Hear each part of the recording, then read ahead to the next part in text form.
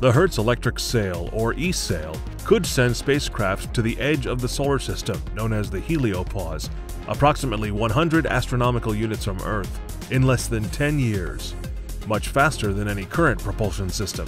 For example, it took the Voyager spacecraft 35 years to reach the edge of the solar system.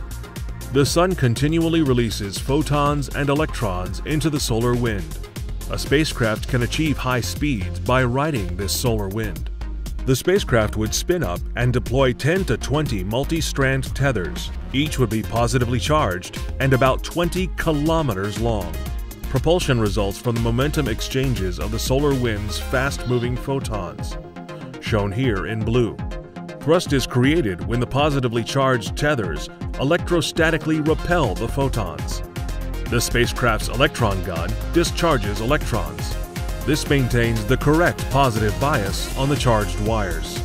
The team at NASA's Marshall Space Flight Center in Huntsville, Alabama, is currently creating models and simulations and testing the technology needed for a potential test flight.